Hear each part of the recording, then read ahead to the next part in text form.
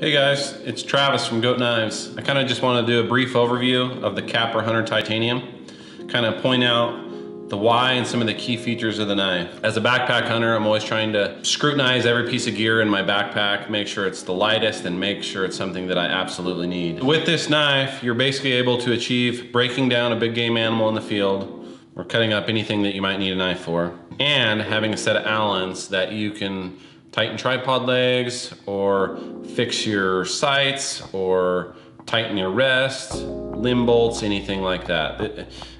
Even a rifle scope, carry a Torx T25 bit and you can get back on paper, sight in on a rock or whatever while you're in the backcountry and not completely ruin your hunt. This knife is 1.4 ounces. That's with the O-rings, with 2 bits in the handle, and 2 feet of braided BCY lanyard material. Obviously, we've got a replacement blade knife. Kind of went with a replacement blade knife just because it's the lightest. Bare bones, bare minimum, you can throw away a blade when it's dull and grab a new one. And this is, you can break down any big game animal with this knife, and I do.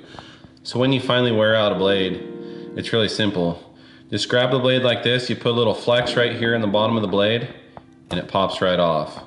And it's pretty much the same to put it on. You slide it right on here, little flex in the blade, it's locked in, solid as can be. I've got these cutouts here. I have 2 in-handle storage for your bits. You don't have to store them in the handle. We just figured we want to skeletonize the knife anyway, and this is one way to reduce the weight and keep function in the design. They've got these 2 driver O-rings here. It just slides right out of the handle just like this. You can pull it out. But you just take these little O-rings just like this, slides right in your handle. This was just a great way, and it's very functional, very simple, and you can fix anything. You can tighten your bow sight, like I said, or tighten something up. It's basically a game changer in my opinion. You're not gonna ruin your hunt. You're not gonna have to think about having a set of Allens in the backcountry, because you already do. You don't have to pack a full set of Allens. You can pack just the ones you need for your specific setup. In my setup, I only need 3 to accomplish everything from tripod to my bow. This lanyard here, this is BCY 24 material.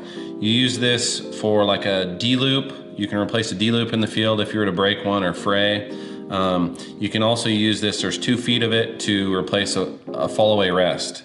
So this is great for the backcountry archery hunter. So I kind of want to point out the jimping notches here on the knife. We've got one here up for your thumb and one down here for your pointer finger. This jimping is great for one, reducing weight, and then especially like if you're in there and you're skinning a bear hide or something like that and you're covered in bear fat, these just really lock your fingers in there solid. Yeah, these jimping notches have a very specific purpose, give you added grip and reduction in weight. So this is a 1/4 inch drive hole. This is for aiding. It's basically the tooling for using your Allen bit. So your Allen bit just goes right in that hole.